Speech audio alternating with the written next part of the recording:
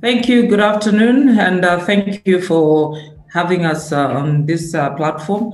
I wish to thank the Merck Foundation for providing this platform and their excellencies, in particular President Edgar Lungu, who opened the meeting yesterday, and together with the Zambian First Lady, Mrs. Esther Lungu. My name is Dora SILIYA. I'm the Minister of Information and Broadcasting Services in Zambia. I'm also the government spokesperson.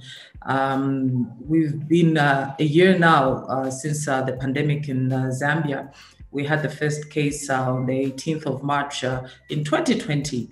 And I think what we first saw in the country was pure panic and also a very clear divide about this is the disease that affects those people and not us. I personally went into one of the high residential areas and was told openly, Minister, you are the one who's going to bring this disease to us. This is a disease for you people and not us. It's for you people who get on planes. And that's because of the manner in which the disease came into Zambia. It was through a family that had gone on holiday in Europe. So we were very clear from the beginning that we needed to be very concise in terms of our communication strategies so that we could win the hearts of the citizens and convince them that this disease could affect everyone. We had a six-step approach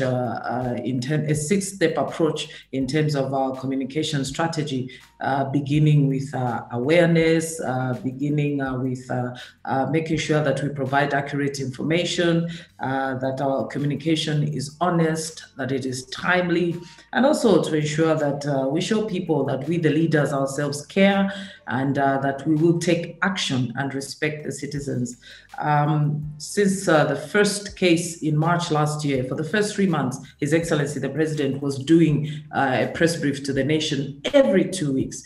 We put up a team, a multi-sectoral team, to ensure that people understood that this was just not a health issue, it was also a social issue. People were depressed, people had mental health issues, people were asked to stay at home, and as such, they were having financial challenges at a household level. And of course, because there was a partial lockdown in Zambia, but in the region, some countries are totally gone on lockdown. And being a landlocked country, we had a lot of challenges, and people had to understand that this too was an economic problem.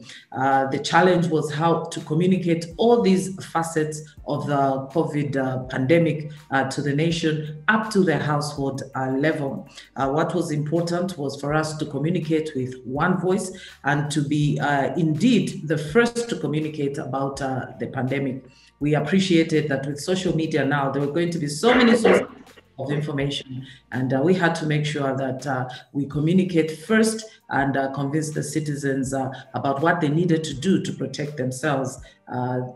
Even though it was a multi-sectoral approach, the Ministry of Information and Broadcasting Services with the Minister of Health, we collaborated in continuous press briefings to the nation every day for almost 3 months so that we could share with the nation what we call the five golden rules, the usual cleaning of your hands and sanitizing your hands, social distancing, masking, taking yourself to the hospital as quickly as possible if you had any symptoms, and reporting others with symptoms.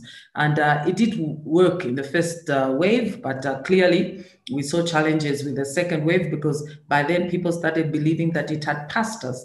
And so from November to about March this year, we had an increased number of deaths. And again, we had to get back to the basics to convince the citizen that this disease was with us. We are now in the vaccine stage. I publicly got vaccinated myself yesterday, and we still see an uphill battle in terms of communication. What my colleagues were talking about on the platform, once again, that no, the vaccines, there are vaccines for Europeans and Americans and different vaccines for Africans, that what is in these vaccines, the confidence issues that all these vaccines are being produced in Europe and America, not in Africa. There are issues about no, they affect men's fertility and so on. Just as we saw in the HIV pandemic, that people thought they would rush to witch doctors. Others believe you can clean yourself of the coronavirus by just drinking alcohol. So now we are in the vaccination stages, and we are dealing with these issues, these myths, and we have to continue, and we have heightened our communication strategy to take it to household level, to schools, to learning institutions, to various labor groups, so that we can attempt to demystify the vaccination. Now, I know I did hear the chairman talking about running out of time. I just thought I'd give that background for Zambia. I think that the minister from Gambia made a very important point about having some of these manufacturing of medical supplies, especially medicines, are produced in Africa. And I think there is an opportunity really to explore and exploit the logistical nightmares we all saw at the beginning of the pandemic last year, including just masks, PPEs, and testing equipment. So I think that even at a regional level, we have to really, going forward, exploit this. And I think this is part of the bigger communication strategy to get Africans to believe in themselves, to avoid the myths around pandemics and other diseases as we've seen in the past.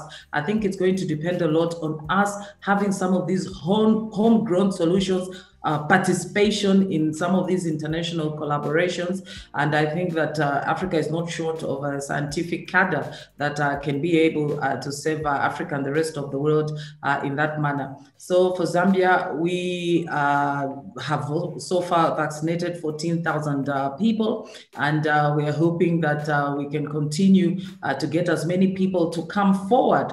But what my colleagues said from other countries, it is the same. There's still a lot of resistance. There's still a lot of myths around vaccination. And I think we all have to continue to keep singing about the benefits of the vaccines and how they've served humankind in the past. Thank you.